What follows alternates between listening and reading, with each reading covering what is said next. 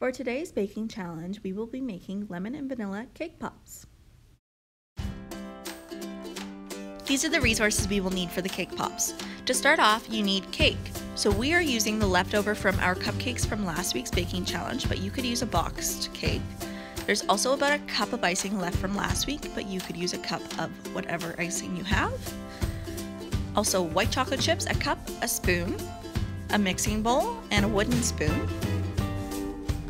An ice cream scoop to scoop and measure the size of the cake pop sticks or small dowels, sprinkles, and a baking sheet. First, you're going to take your cake and you're going to break it down into pieces and then further into crumbs.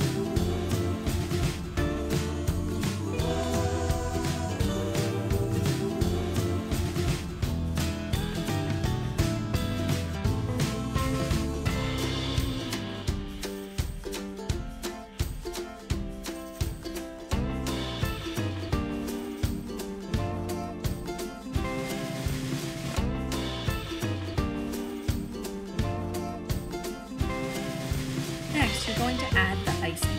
So once again, we had about a cup of icing left over. And it's kind of hard because it had been in the fridge, but it still works to be incorporated into our crumbs of cake. So I tried to use the wooden spoon, but it ended up just being better when you just used your hands.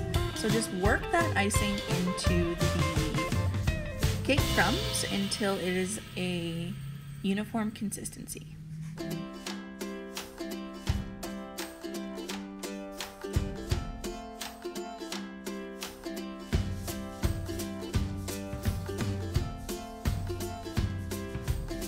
Once you're finished combining, they should be combined to a point where it ends up being just sticky crumbs that then you can form into balls. You will need your cookie sheet with some parchment on it to reduce the cake pops from sticking. So we're using one of the ice cream scoops to portion out how big our cake pops are, but you don't need to. You're just rolling those into balls and then placing them onto the parchment paper.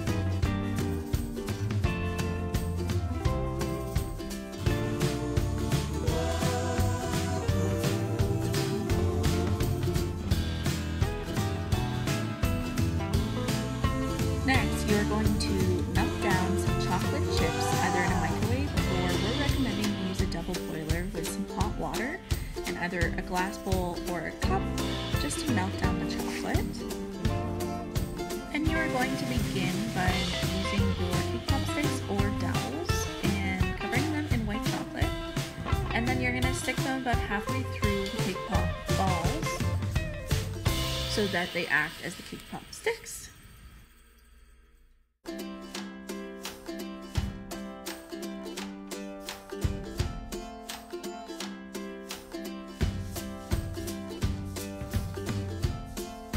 Next, you're going to place your cake pops with the sticks in the freezer and allow for them to harden for about 20 minutes.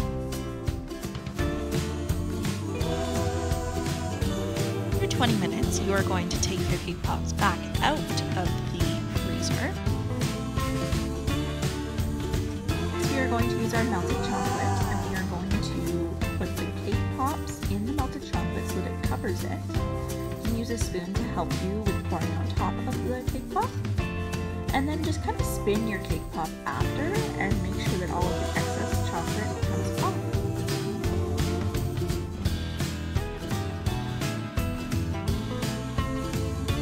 Continue until all of your cake pops are covered in chocolate.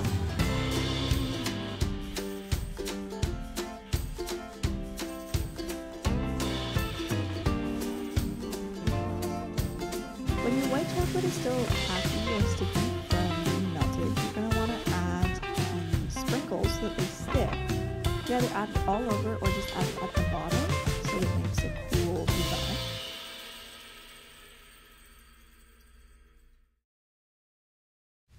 And there you guys go. Your cake pops are all done. Hope you guys had fun and enjoy it.